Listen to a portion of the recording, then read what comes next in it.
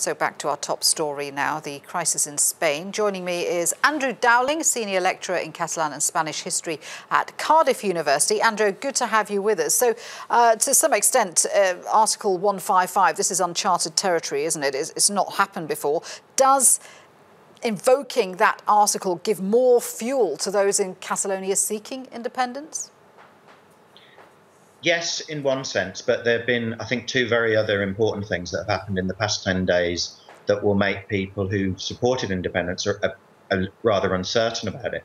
Firstly, over 600 companies in Catalonia have announced that they're moving their headquarters out of Catalonia to other parts of Spain. So that has been a real shock to many people. And the second thing is, and your report dealt with it earlier as well, that there is no international support evident for the possible proclamation of Catalan independence. So again, that is a major negative in the kind of like the negative side of things. So the Spanish police action on the 1st of October gives a push towards...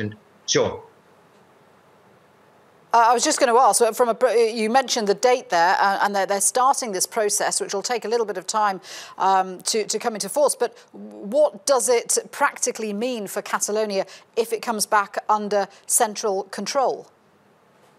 Well, essentially, the decisions that, Catalonia has in terms of its own self-government, that it, in certain areas, its competencies will be ruled directly from Madrid. And so Catalan civil servants, Catalan employees of the regional government, etc., will be given direct instructions from Madrid to follow. That's what it'll mean in practical terms.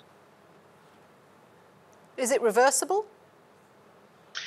Yeah, absolutely. I mean, I think the mechanism of 155 can be used and it can be withdrawn as well. And I think what's certainly being spoken about is that when 155 is applied, which could be as soon as this weekend in part, and then confirmed by the Spanish Senate towards the end of October, that the push then will be for the organisation of new elections in Catalonia, which will be run by the government in Madrid. So the Madrid government will have the final say, if you want, over the calling of new elections for the Catalan Regional Parliament, and then 155 would be suspended or withdrawn, and we would enter a new phase.